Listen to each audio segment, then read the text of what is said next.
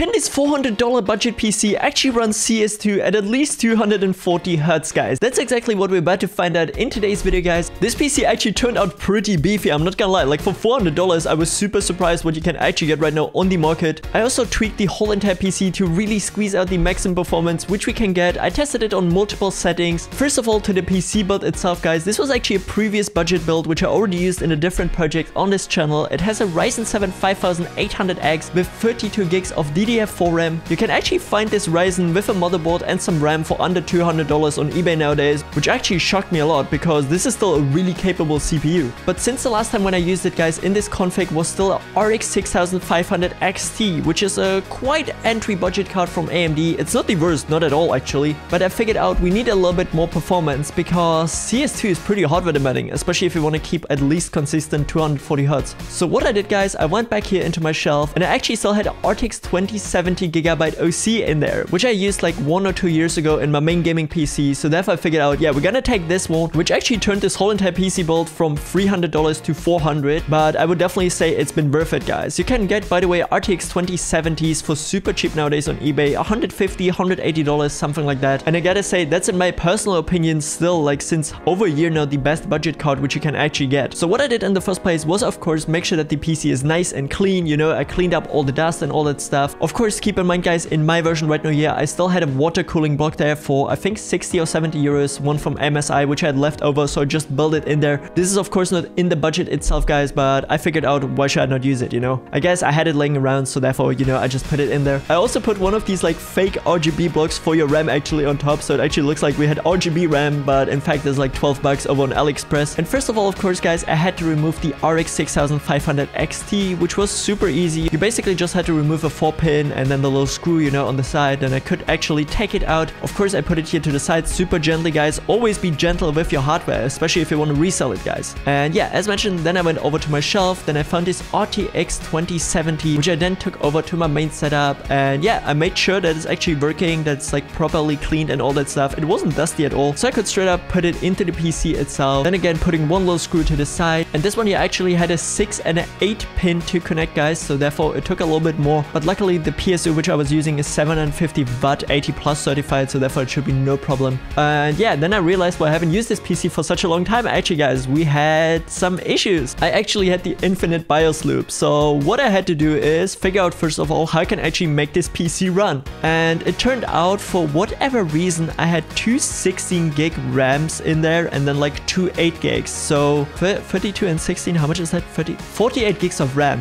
And of course my PC didn't like that, and I figured out I just actually put the RAM in there the last time because I didn't know where to put it. So, you know, obviously I just put it into the PC. So after figuring out for literally 1 or 2 hours what was actually wrong with this PC and reinstalling Windows 10 entirely, so we had a fresh copy, everything was set up. It was actually so weird because I thought it had something to do with that I had previously an AMD card and then replaced it with NVIDIA without uninstalling the drivers actually. But yeah, then I got it to run, guys, and the first thing which I actually did was of course to start downloading CS2 in the background, and in the meanwhile I was actually applying all of the tweaks to my PC now. First of all, I used the debloater, the Chris Titus Tech Utility, which is the best one in my opinion. I removed all of the bloatware, OneDrive, Cortana, and all of that stuff which you really don't need on your PC. That's, by the way, the first thing which I would recommend everyone whenever you build a brand new gaming setup. Then I also made sure that my GPU had no power limitation with the MSI Afterburner. The next time I booted up the NVIDIA Profile Inspector, since it's a lot better than the control panel, and I applied my own low input delay profile for CS2, which you can, by the way, find in my whole entire CS2 FPS boost guide. You can watch it afterwards, guys, but I basically just repeated all of these steps. Then I also used process losser and made sure that none of my cores are actually parked, you know, created a bit some highest performance profile, and went as well into my power settings and make sure that the maximum and minimum processor state is 100% to really squeeze out the maximum performance out of the CPU. And by the way, this is still amazing CPU even nowadays. Like, I looked it up, you can even run up until like a 3080 Ti with this. So therefore, guys, it always makes sense to first of all invest in your CPU and then in the GPU, because if you have a heavy CPU, you can always upgrade the GPU afterwards, but if you have a weaker one, you always have to swap around the whole system. And yeah, once everything was installed, I restarted my PC, CS2 was ready, and we hopped actually in there, guys. And the first thing which I did is I went into CS2 straight up, applied the best comp settings in my opinion, which are right now on screen as you can see, guys, and actually in a full-on bot match, guys, so that we have like a pretty realistic scenario for like a normal comp game.